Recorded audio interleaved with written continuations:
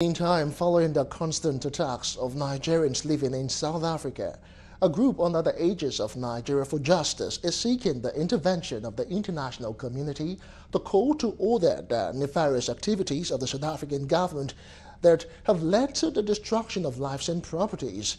Speaking to newsmen while expressing their displeasure in Shagamu, Ogun State, a national president, Nigeria for Justice, Olushola Orelaja, said the action of South Africans are not acceptable worldwide and Nigerians should not be pushed to retaliate.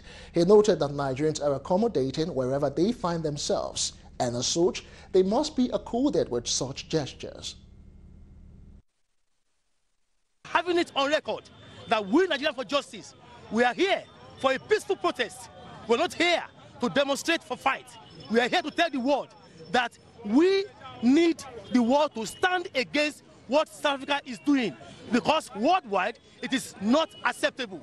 They are human beings. Why would they be torturing people over the night?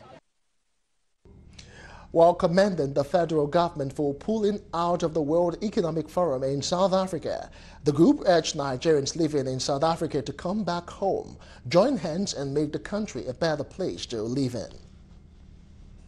Today, for those who are there, is Nigeria is a good country. You can do something in Nigeria. Come back home and make yourself useful to this nation, because the world is practicing democracy. We will not just say that Nigeria should cut ties with South Africa.